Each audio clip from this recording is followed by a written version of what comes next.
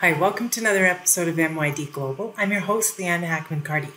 After a disaster, oftentimes the trauma remains. One of the things that Elizabeth McNaughton in New Zealand found was that she could make a difference. She could take this crisis and flip it into an opportunity. In order to do that, she developed cards for calamity with her business partner.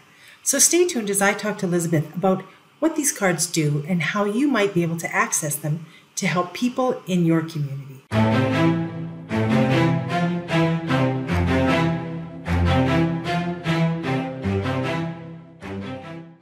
Hey, Elizabeth, how are you doing today? I'm doing really well. Thank you so much for having me. Well, it's great. I came upon your work on the internet, and I just thought, I want to interview you and talk a little bit about it. Before we get started, though, just tell the viewers a little bit about yourself. Sure. So I'm based in New Zealand, and you could say that my career has quite literally been a series of disasters. So I started with the Boxing Day tsunami, recovery work there in South Asia, and I've worked all over the world to help people recover and find their way after disasters. That's awesome. Well, one of the things that I saw you do with your company is these cards for calamities. So, can you just explain what they are, why you started them, what they're used for? Absolutely. So at Hummingly, we create products for people to support them after disaster. And how this came about is my co-founder and I, Jolie Wills, who's a cognitive psychologist, we were working in the Christchurch Earthquakes. And we were supporting a lot of people, and we just wanted to have some more tools so that we could reach more people with the information that we needed. And this idea just stuck with us. And so then, as we continued our work on WhatsApp, we're just like sending each other messages of stories, of ideas, when we're working around the world with different communities, we're collecting that wisdom.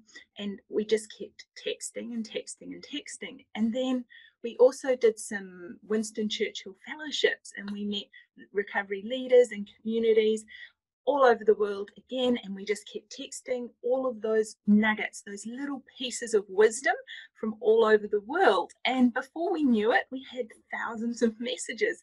And we looked at those and we thought these would actually really be helpful for people.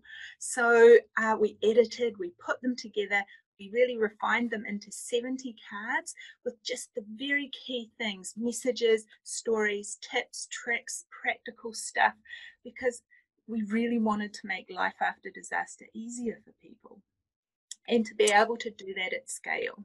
So with cards, you can you can buy them for your loved ones after disaster, or as an organization, you can use them to induct your staff so they understand the recovery journey, because it's not well understood, is one of the key things. These cards, they're based on someone's experience with the disaster. Is that kind of what the thought behind them are? Yes, so in there are stories, say, from the Black Saturday bushfires, or from the Christchurch earthquakes, or from um, all over the world, loads and loads of disasters, just little stories and tips and wisdom. And what happens is when people have the cards, they start to realize that their experience is normal, and they start to feel prepared for what is ahead, and they start to really understand the key questions they need to ask of themselves and their communities so that they can better put together their lives after disaster. If someone wants to get the cards, do they go to your website and then you ship them to them, or how does that work? Absolutely. So go to hummingly.co, and they're all there, as are some more information about them. Generally, the reaction from people when they read through the cards, they find it quite a powerful experience. And what's great is you can use them yourself with your family, but also with your community. They're really great for community meetings. They're great to take a photo of and send to people as messages of support. You can have a curated dinner with people and put cards under the plate so that each serving you have a different discussion point, because life after disaster is best done together. Well, is there anything else you want to mention about the cards or what you're doing before we wrap up?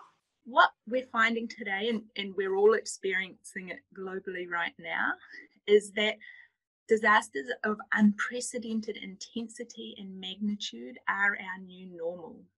And so we really need to be prepared and have all the tools that we can and have innovative approaches to meet these new challenges. So it's really important that we care for each other and prepare for what is a new way of being in the world.